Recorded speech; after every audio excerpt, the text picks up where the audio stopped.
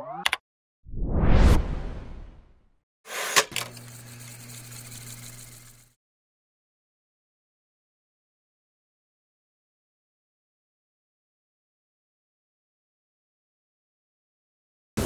we're kicking off the tutorials, and the first one is Ben Rossman. It's a takeoff from Paul Beam's Switching Lemma primer. Okay, thanks. So welcome everybody. Glad everyone could be here. Yes, so as Rahul notes, the title of this talk is an homage to Paul Beam's excellent survey, Switching Lemma primer. So here's the outline of the talk. So it will be in two parts. The first part of the talk, I'll start off by covering the very basic concepts. So the models of computation we'll be discussing, AC0 circuits, DNFs and CNFs and decision trees, then random restrictions. Then I'll present the classic switching lemma of Hustad. We'll also see a proof of it. And I'll show how the switching lemma is used to prove lower bounds for the parity function. And in the second part of the talk, I'll be discussing some new work, so joint work with Tony Patassi, Rocco Cervedio, and Liang Tan. The main result there is a switching lemma appropriate to the Zeiten tautologies on expander graphs, but I'll be presenting this in a much more general and more elementary way in terms of a switching lemma for affine subset restrictions. So that will be the second part of the talk. All right, so let's get started. So let's review the basic models of computation. It should be familiar to most people, but let's go through it anyway. And the most critical notion here will be that of the canonical decision tree associated with a DNF or a CNF formula. And feel free to interrupt me with questions at any point. Okay, so AC0 circuits are Boolean circuits with unbounded fan-in and OR gates. In this case, we can sort of assume without loss of generality that they're nicely, layered like this, and we have negations at the without loss of generality at the level input level. Okay, so the inputs are labeled by variables or their negations.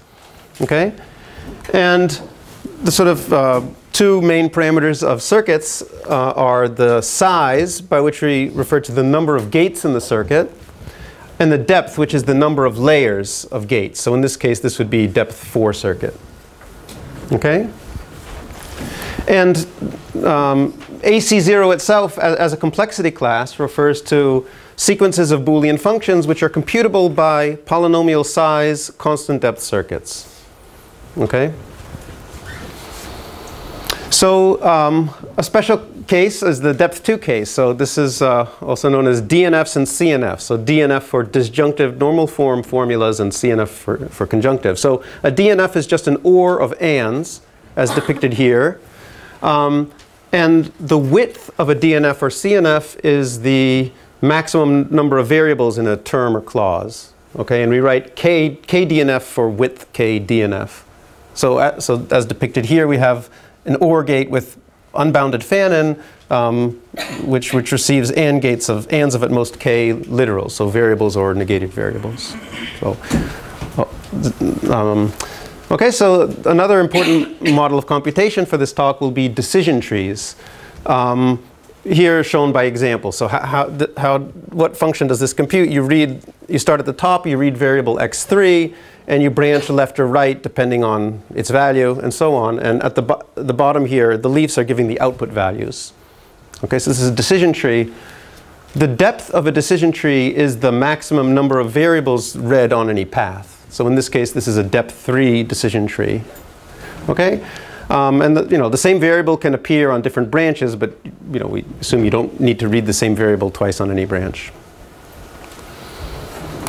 Okay, so decision trees give a natural complexity measure on Boolean functions. So if we have an n-variable Boolean function f, then its decision tree depth, denoted dt depth, is the minimum depth of a decision tree that computes f.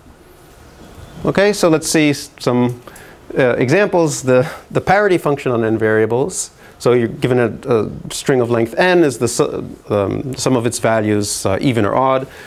and the n variable and function, well, it's easy to show that these both have decision tree depth n.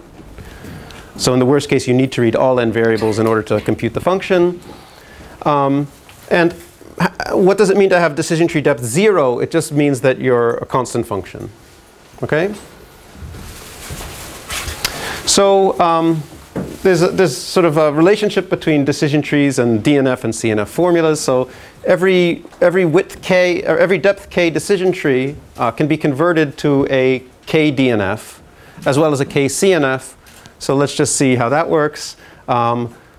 So in this case, this decision tree here would be giving this DNF, and simply you look at all of the one outputs, all the one branches in the decision tree, and you just take a conjunction of the clauses that correspond to it. So hopefully this is pretty clear, and you can do the same thing with ands. So can you go back one slide? So dt depth is the minimum depth of the decision tree. So over all possible decision trees that compute. Exactly. Yeah. Then why is parity not log n? Well, you can compute parity over first n over half over n variable, and then right half over. Right, because the queries are variables. Oh. Yeah. So the AC0 depth of parity would be like log n. Okay. So now we come to the first sort of very critical notion. So that of the canonical decision tree associated with a DNF. Okay. So here's an example of a DNF. I've colored the clauses to make this easier to see what's going on. So what's the canonical decision tree corresponding to this DNF? Okay, and I won't write the ands just to reduce clutter here. Okay, so we're going to go clause by clause. We'll start with the first clause, x1 and x2 and x3, and we can write this as a decision tree like this. Okay, and so the dots here mean we're going to continue the process somehow. Of course, if you read all three of these variables, if they're all 1, then we output a 1. So the decision tree terminates here with a 1, and now we keep going. So we could similarly build a decision tree just for this clause that would look like this here. And in building the canonical decision tree, we can kind of append this below each of the, at each of the previous ellipsis places. And we note that we never need to read the same variable twice along a branch. So in this case, we've already read x2 here. Its value was, well, was 0, so that we can skip, we can bypass reading this gate and like that. And then finally, we would just simplify by trimming the redundant nodes. Okay, so hopefully this is pretty clear. And then, yeah, so this process would continue. Okay, and at the end, we have some 1s in some places, and everywhere that hasn't received a 1, we put a 0. Okay, and so hopefully it's clear that this process is giving a decision tree which computes the same function as this DNF. Okay, and okay, I'll sort of come back to this later in the talk. Okay, so the next critical notion we need to discuss the switching lemma is the notion of a restriction. Okay, so restriction for now will mean the same thing as a map from variables or the variable indices to 0, 1, star. And restrictions are also corresponding to subcubes of the Hamming cube. Okay, so these are all the same notion. Okay, so consider a Boolean function f of n variables. So a restriction with respect to the variables of f, or an n variable restriction, okay, so formally we'll define it as a function, this capital R here, from the variables or variable indices to 0, 1, star. Okay, right, so we identify n with variables x1 to xn. R assigning variable I to 0 or 1 just means we're fixing the variable xi to 0 or 1.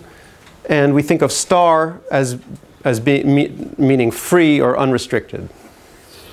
Okay? So if we have a Boolean function and a restriction, we can apply the restriction R to f, and we get a new Boolean function, and denoted this f harpoon r, and its variables are the stars of r. And this is defined in a natural way. So let's say our restriction looks like this. So if we want to evaluate f harpoon r, then it's evaluated on settings of the stars, and its value is equal to f of, well, you just combine these two things and you get an n variable string. So hopefully everyone's just terribly bored at this point, but things will pick up. Okay, so that's how restriction is applied to a Boolean function. We also want to view restrictions as syntactic operators on our models of computation. So we can apply a restriction syntactically to a circuit or to a DNF or to a decision tree. So let's review how that works.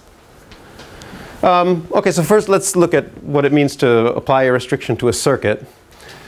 And let's just for simplicity consider the restriction R, which just maps the variable x1 to 1, and everything else is a star. So that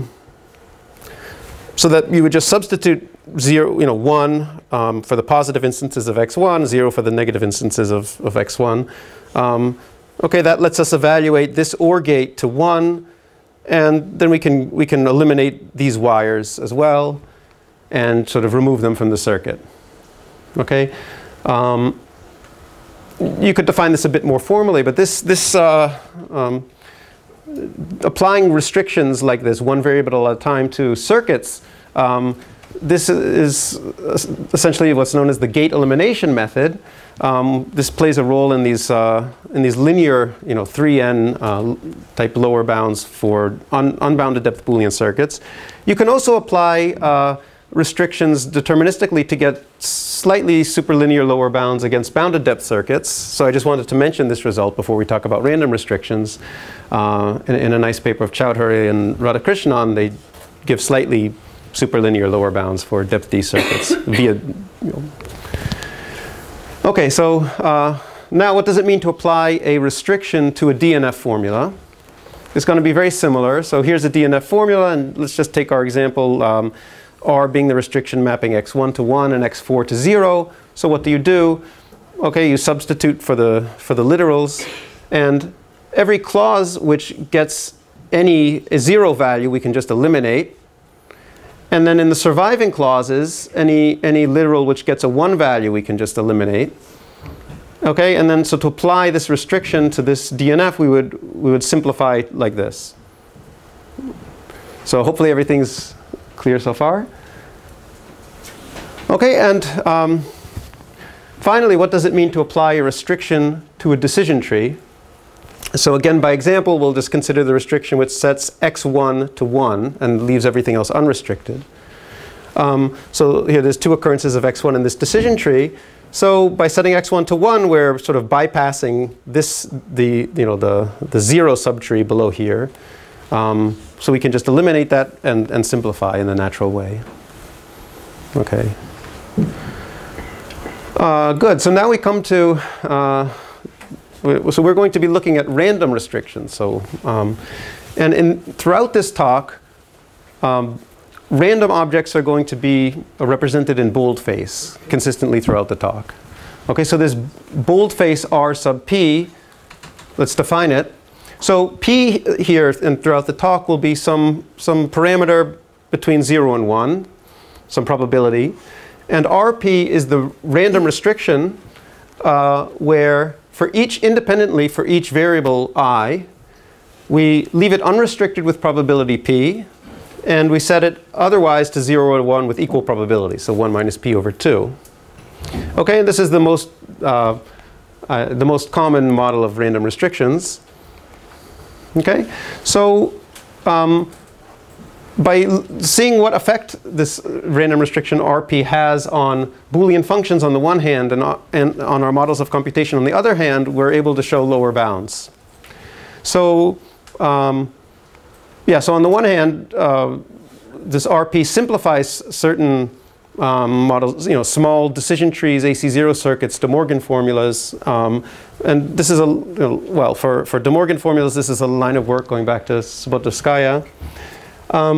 Whereas on the other hand, for certain Boolean functions, like the parity function, are sort of resilient to random restrictions, and they maintain high complexity under the random restriction. So by combining these two ideas, we get lower bounds. Okay, so let's first look at the effect that this random restriction RP has on some very simple Boolean functions. So, okay, so for the AND function of n variables, for example, a random restriction RP will completely kill the AND function. We'll set it to 0, the constant 0, with high probability, say if p is less than 1/2. Okay, this is very easy to see. Right, so on the other hand, if I have any restriction R, which has k stars, and I apply it to the parity function, then what I get back is either a parity function on the k variables or the negation of a parity function. This is easy to see. Okay, so the consequence of this is, in particular, if we hit the parity function, n variable parity function with this random restriction RP, what we get back will have decision tree depth very close to p times n with high probability. Okay, so in this sense, the parity function remains complex with respect to decision tree depth under the random restriction RP. Okay, so now let's get to the more interesting observation. What effect does the random restriction RP have on decision trees? So this is, we can now state our first switching lemma. This will be more elementary than the Hastad switching lemma, but we're going to come back to this in the second half of the talk. So, okay, we'll call this the decision tree switching lemma.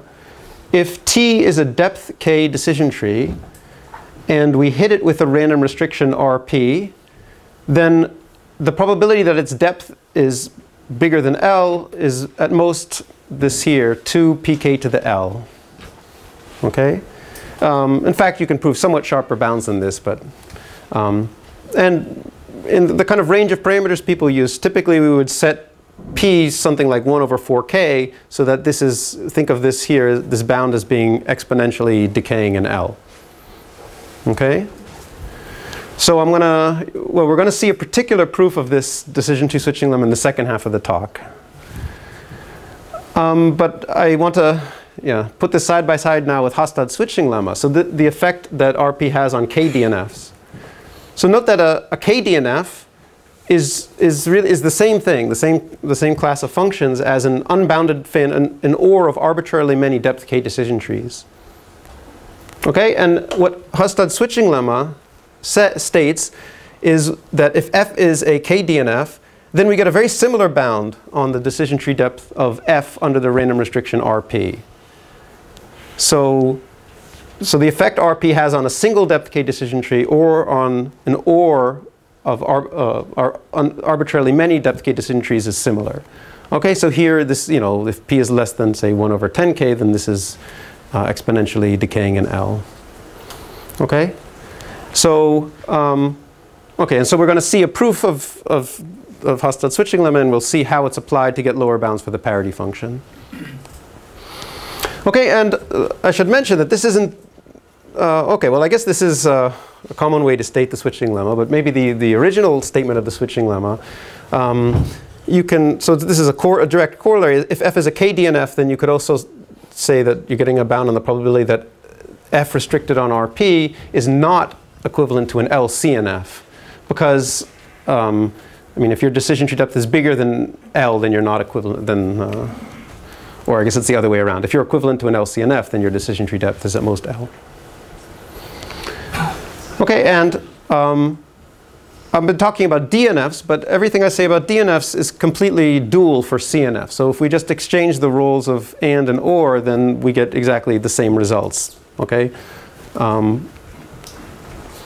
Okay, and just to illustrate the switching lemma by a picture, so we start off with a k-DNF. We hit it with a random restriction RP for some suitably small p, and we get an LCNF with high probability. Okay, any questions so far at this point? I didn't understand this. So you're saying you set some of the bits to zeros or ones? Yep. It seems magical to me that you can conclude this. Yes, it is. It's rather magical to me. Yeah, but we'll see a proof. So. Okay. So yeah. Yeah. So yeah, before looking at the proof, how the switching lemma is proved, let's see how it's used first of all. So this can be used in a very natural way now for a kind of depth reduction argument. So here's the idea. So we have an AC0 circuit, in this case, I guess depth 4 circuit, with bottom fan in K. Okay? Then, well, we can apply the switching lemma to each gate. And so we're going to hit the whole circuit with a random restriction RP. And we can apply the switching lemma to each second level AND gate here in this circuit.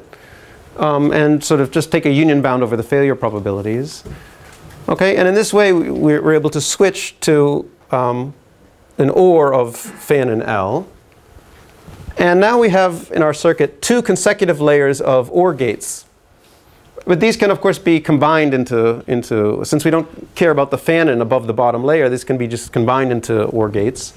And now we can continue the process. So this is the one step in the depth reduction argument that you get using the switching lemma.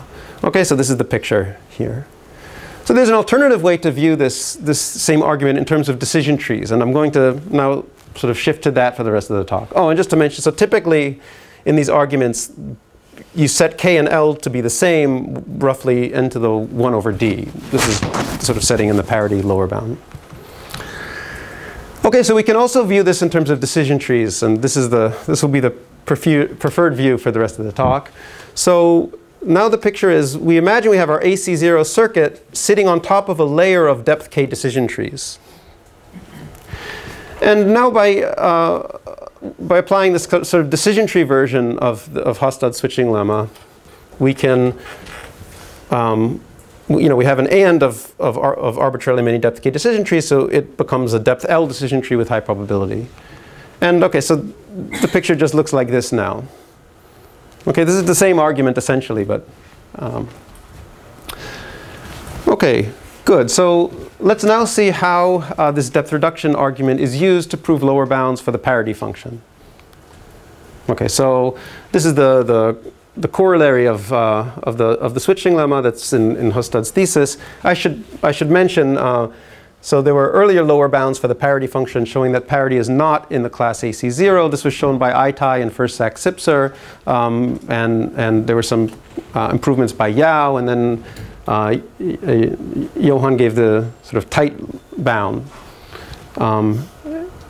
Okay, yeah. So the lower bound is that depth d+1 circuits for parity require size exponential in omega n to the 1 over d. Yeah? You're going to use the decision tree only to compute CNFs or KCNF or DNF? Are you going to Boolean functions? Well, I think for the rest of the talk, I'll be focused on just decision tree version. So kind of the model of computation, really think of it as AC0 circuits on top of small depth decision trees. Just supposed to be KCNF or KDNF? It will be equivalent. Okay, hopefully it will be clear if there's a... Okay, so... Well, before presenting lower bounds, if it's easy enough, I like to show the upper bound. So let me just show that this is actually completely tight. Okay, and this is just a recursive construction of circuits computing the parity function. So just to show briefly, so the depth 2 case is just sort of brute force exponential size circuit, and then there's a sort of recursive construction.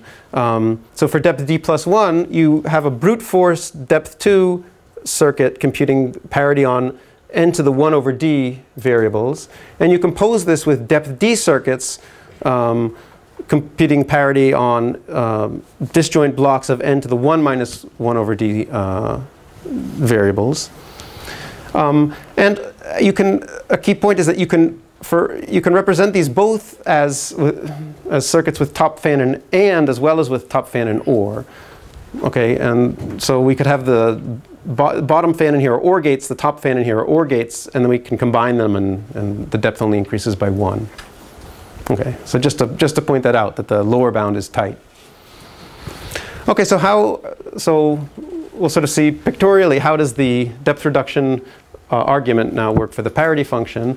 So we have our variable. So just consider any AC0 circuit, and our inputs are just variables or their negations. So in particular, we'll just view it as a layer of depth 1 decision trees on n variables.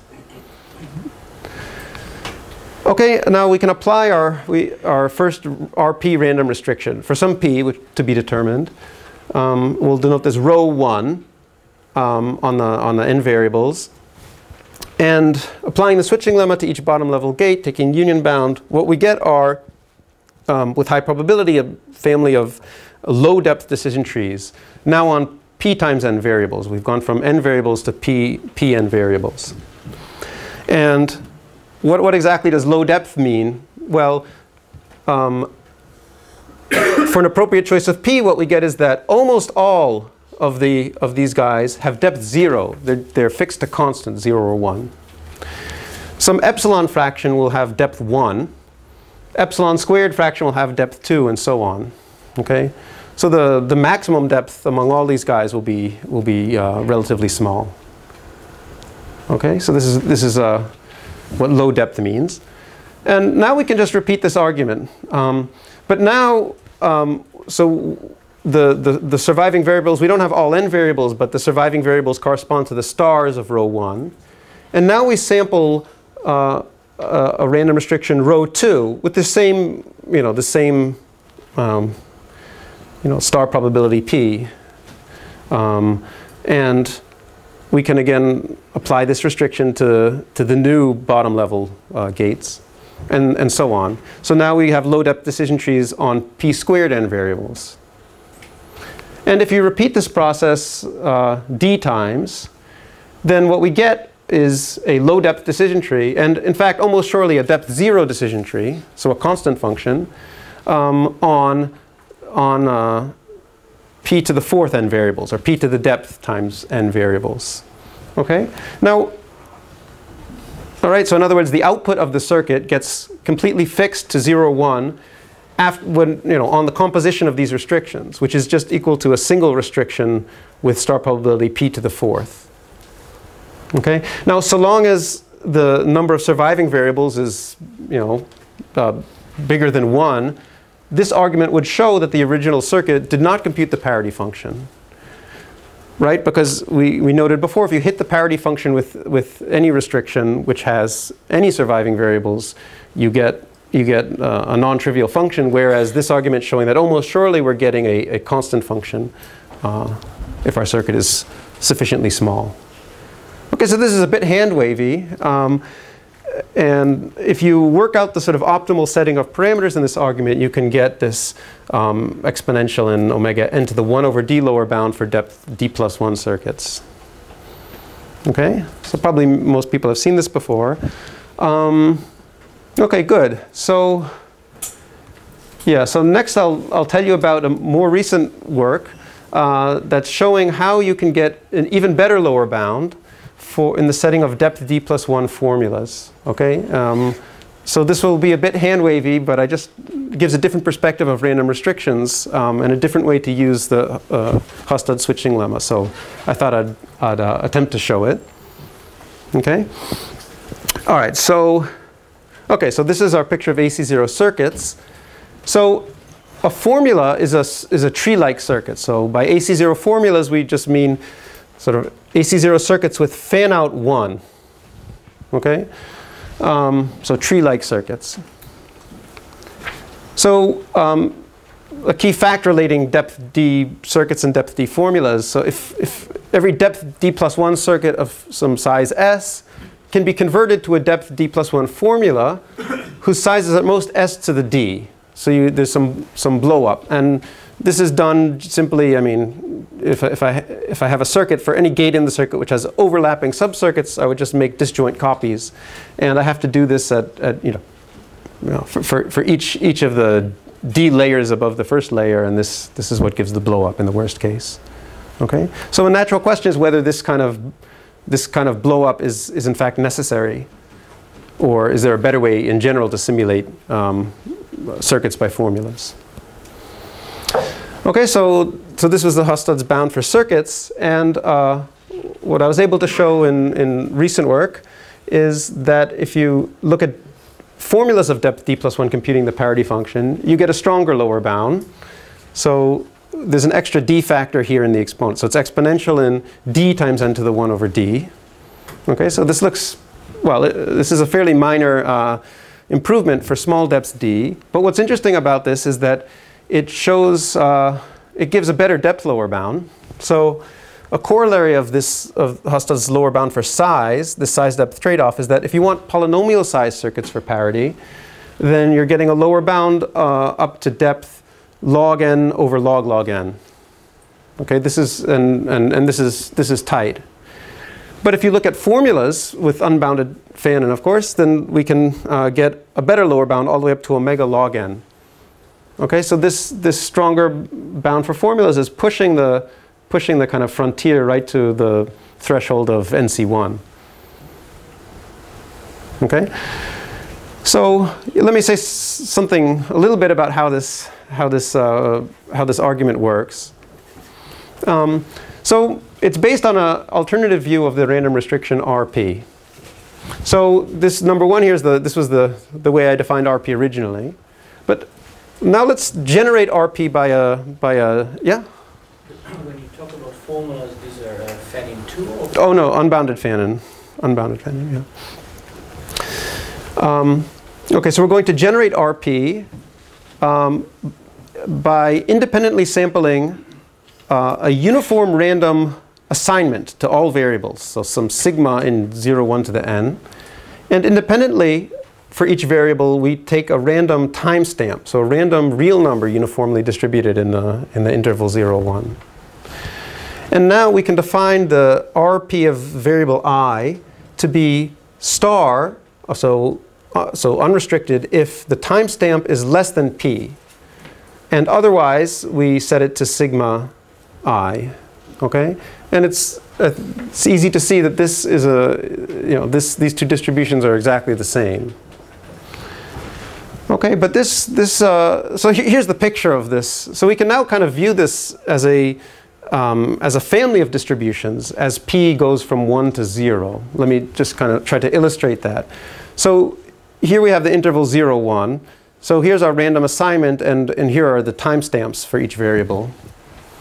So, and here think of time, this parameter p as a countdown time. So it starts at 1, and it's going to sort of continuously go down to 0. So at the initial time, p equals 1, then the restriction RP is just all stars. So we haven't revealed any of the variables yet. Okay, so yeah, we don't see anything. Let's say at time 0.99, maybe the first variable is revealed. Okay, at time 1/2, then we'd expect roughly half the variables are revealed. And eventually, all at the end of times p0, RP is the same as our random string. Okay, so now let's illustrate the depth reduction argument that we saw already for AC0 circuits. So what we did is we hit the first layer of our circuit with the restriction RP, so at time p, and now before I said we were kind of composing random restrictions, but now we can view this differently as we're just lowering the bar. We're revealing more variables. So we now evaluate the circuit at time p squared, and so on.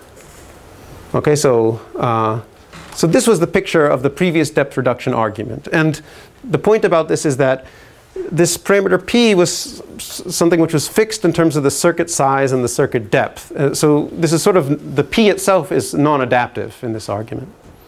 Okay, so to get better lower bounds for formulas, we're going to do things a little bit differently. So now here we have a picture of a formula, and so here's the key idea behind the stronger lower bound for formulas. We're going, for each sub-formula here, we're going to assign it its own stopping time. Okay, this stopping time denoted this boldface Q of f, and this is going to be a random variable that takes a value between 0 and 1. Okay, and it's going to be completely determined by this sigma and tau. So the only randomness in this argument comes from this random assignment sigma and this timestamp tau. And this will determine a stopping time for each Boolean formula. Okay, so I'll kind of show how that's defined. So the definition is inductive. It's going to be a bottom-up definition. So, okay, so let's see. So this subformula G, it has some stopping time.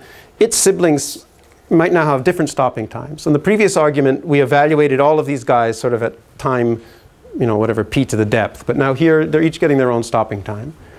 So now how do we now define the stopping time of f, given the stopping times of its children? So it will always be below the stopping times of its children.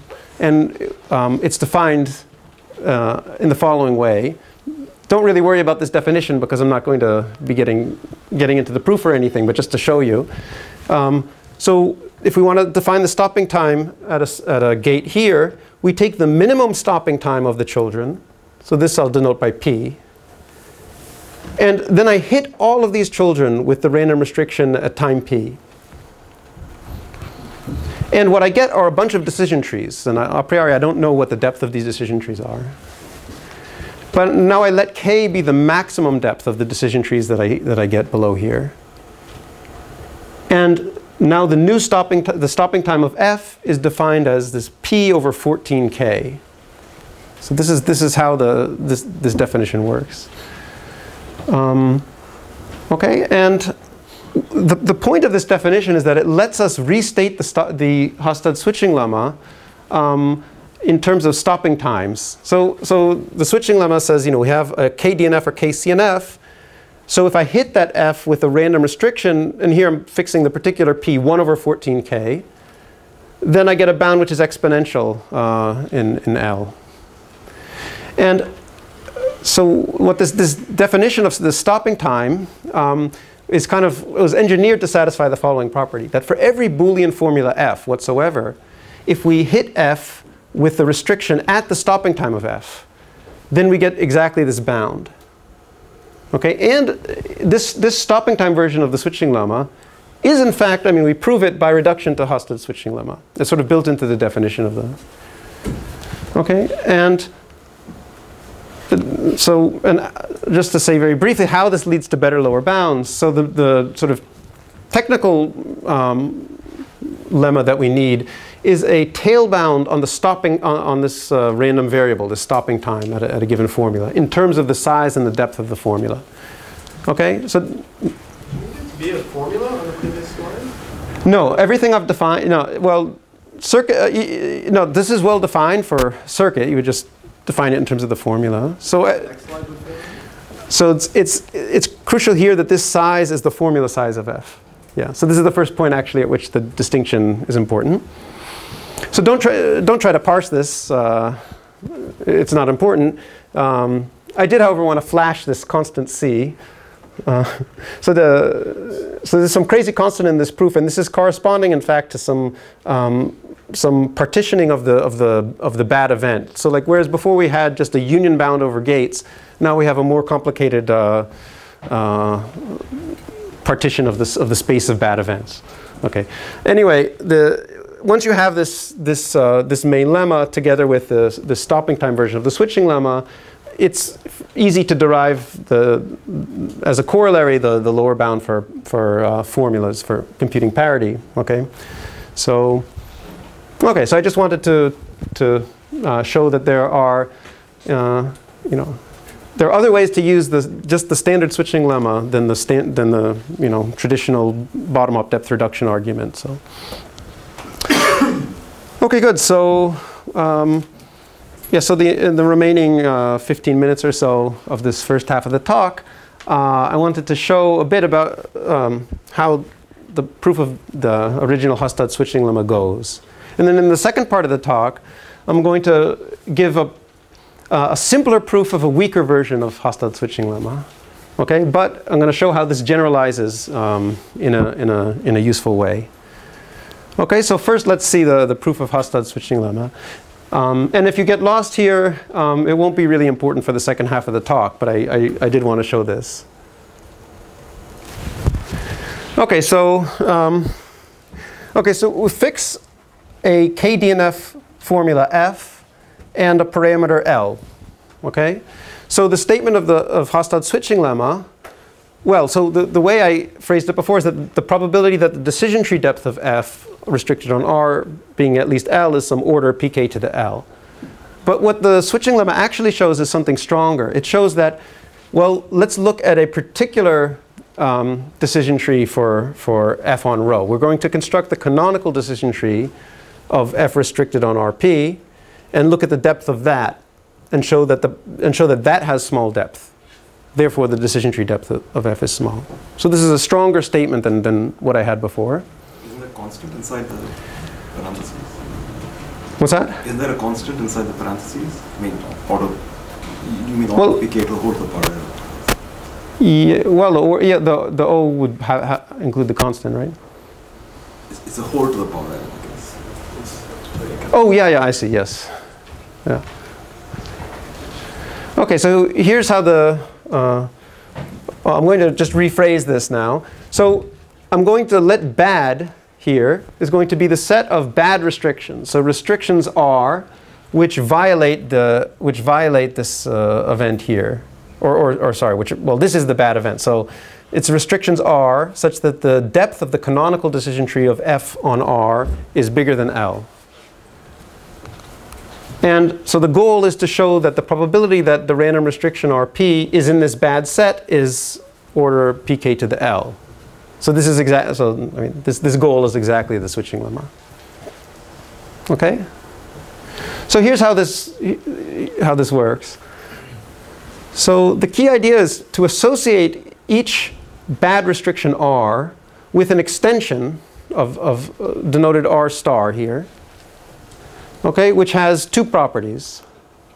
So this R star is going to have L fewer stars. So what we're going to be doing is taking R and filling in L of its stars to 0 or 1. Okay, so that's the first property of this map. So in particular, a consequence of this is that we get, if we look at the probability that this Rp equals R star, it's going to be greater than the probability that Rp is equal to R by precisely this here. So recall that, I mean, what's the definition of Rp? So for any restriction rho which has S stars, its weight under Rp is exactly p to the s, whoops, there's a missing 2 here, times 1 minus p over 2 to the n minus s. So if we're filling in L stars, then we get a weight increase of 1 minus p over 2p to the L. Okay, so, and the second property of this map is that it's going to be bounded many to 1. Okay, so in particular, for each bad restriction R, there's going to be at most 4k to the L different. So for each possible value of R star, there's going to be at most 4k to the L different R which map to it. Okay, so this is a. Let me show you how these two properties are enough to give the switching lemma. Okay, so here's the derivation. So we want to bound this probability, that the probability that Rp is bad. So okay, we can write this as a sum over every particular bad restriction, that the probability that Rp equals that guy. And now we're using this weight increase property. Whoops. So the probability that Rp is equal to R is exactly 2p over 1 minus p to the L times the probability that Rp equals R star. All right, and now we can just say that without loss of generality, p is at most 1/2.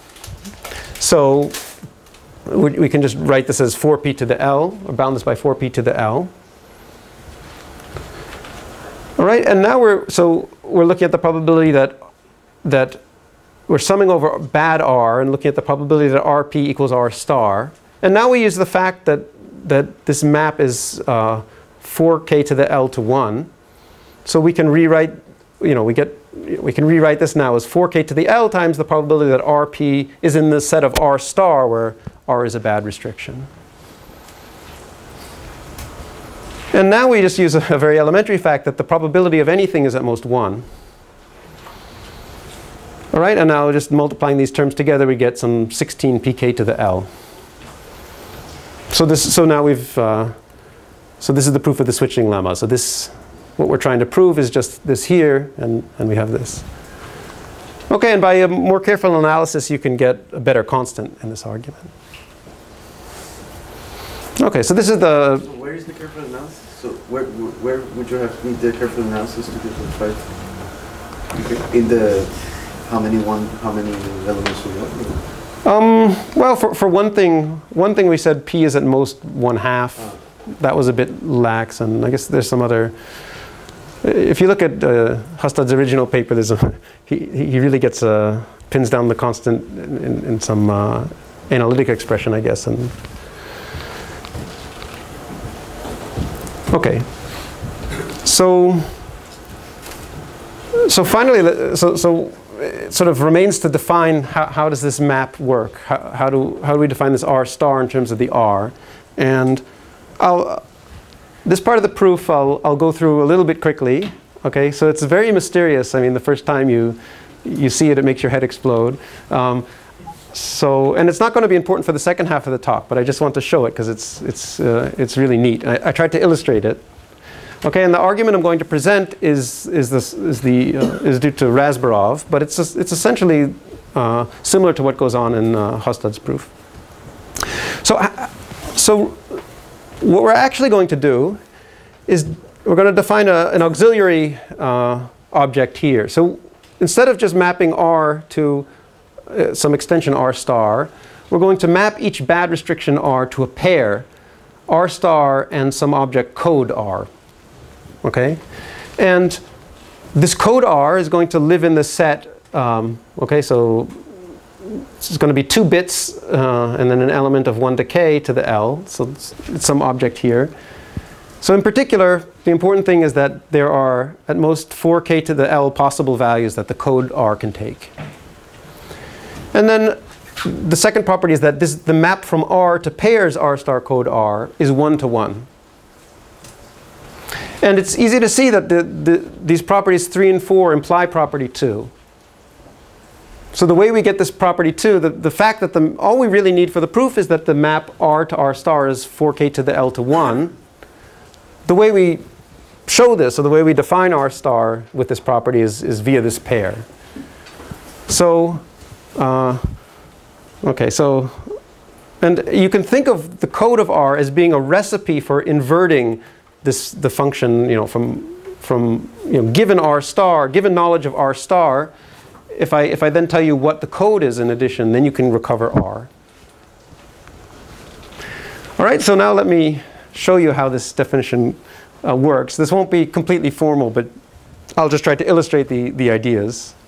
Okay, so let's in this example we're going to fix, let's say k is 3 and L is 4. So we have a 3 DNF F, okay, as follows.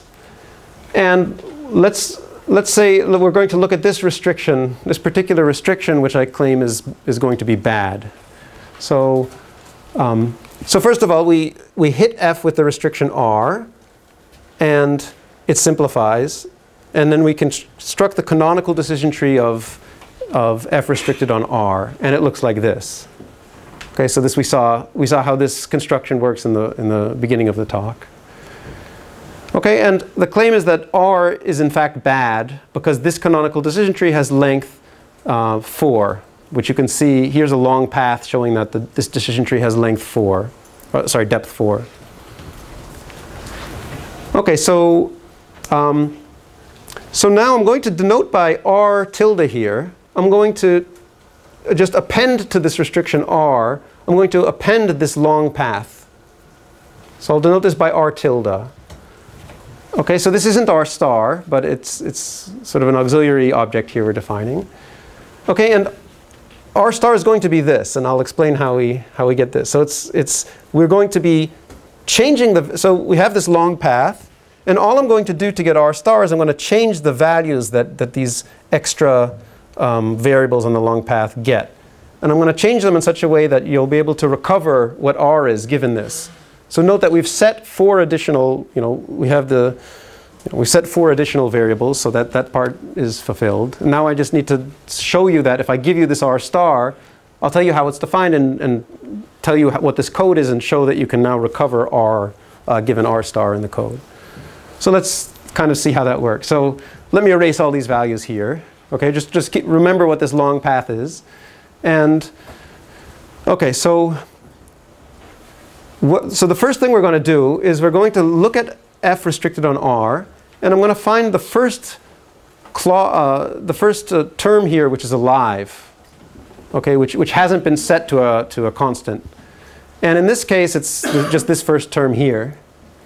Okay, so now we're going to set the corresponding variables. So this is this blue clause. So this blue clause here, and we're going to set these variables in R star. And how do we do it?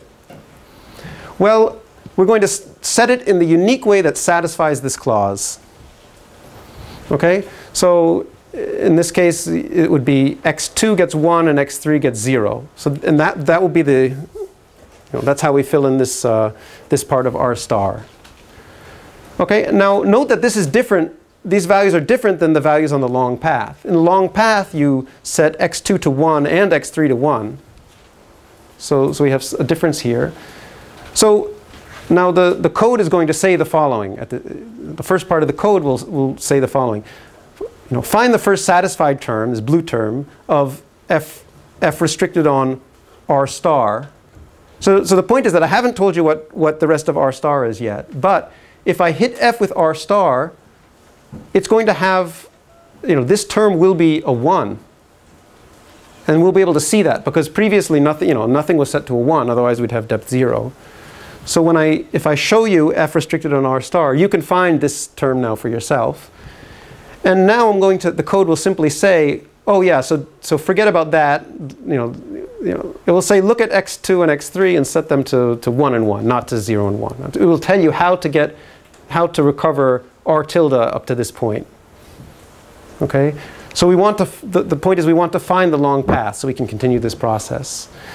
Okay, and now it doesn't say this in English. It says it rather with this code, right? And the point is, how many bits do you need actually to express this?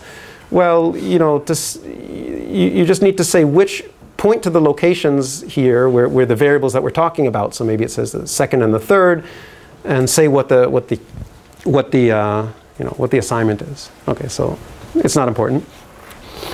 Now, how do we continue this process? So now what we're going to do is we're going to, at this point, we've sort of recovered the first 2 bits of the long path. Now we're going to substitute them into this f of R. Okay, so we fix the variables according to the beginning of the long path here, and once again we can simplify. And now we'll look at, and now we've moved down here in the canonical decision tree. And now we're going to continue this process. So now the long path continues with x5, which is coming from this green term. Okay, so now we're going to see how do we fill in x5 here. So we do exactly the same thing now. We're going to set it in the way that satisfies this clause. Okay, so x5 is getting 1. Now in the long path, x5 is getting 0. So again, the code has to tell us how to get from here to here. And so the sort of next set of instructions in the code will say, okay, now you've recovered R tilde so far. Now sort of take R tilde and you can overwrite this part of R with R star and then find the first satisfied clause. And now find this variable and set it according to the long path. Okay. And now you just repeat this process till the end, and this is telling you, altogether what the code is. So if you didn't get any of that, I mean, if this is the first time you're seeing this, it looks kind of crazy and it's hard to, it's somewhat unintuitive. So don't worry about it. The second part of the talk won't be relying on this, but I just wanted to show this argument. Okay, so basically, this code will be an object in here, but just think of it as being a set of instructions which says, given knowledge of R star and of course of F, here's a bunch of instructions which will let you recover R. And along the way, you'll actually find the entire long path. Where did you use the 2 extra bits? Well, yeah, like so you want to know when to stop reading. How many bits? It was just to be safe, so you might not even need the two of them, but yeah, you want to say how many variables are being flipped. Okay, all right, and now we can check that this satisfies the requirements. So this R star has exactly L fewer stars than R, and by construction, this map from R to the pair is 1 to 1. Okay, so that kind of completes the proof. All right, yeah, and so that's it for the first part of the talk. So after the break, I'll tell you about a different approach. So I'm going to show prove a much simpler, a weaker version of Hastad switching lemma.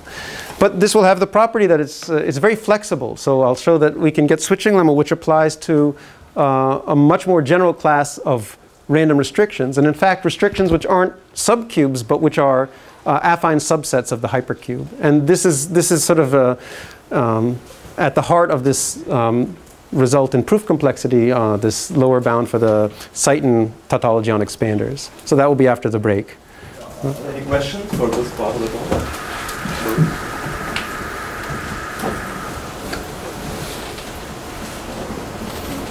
I have a general question. Can you explain again how we obtain lower bounds? So we pick a random string, then we make some transformations, then we eliminate those circuit. Yeah. Where does lower bound come from? Oh, great. Yeah, good question. So there's two parts of it. So we have the random restriction, and we look at its action on the one hand on the circuit. So we get something which simplifies, maybe all the way to a constant. Now, on the other hand, to get a lower bound, we need a lower bound for a particular Boolean function. So we want to pick a function, such as the parity function, which has the property that under the same random restriction, the function remains complex. So the parity function, in order to kill it, to make it a constant, we need to set all of the variables.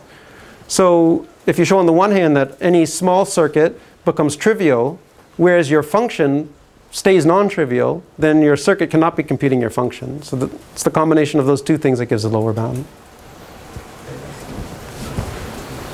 Any other questions? Okay, so let's return at 11:30 for the second part.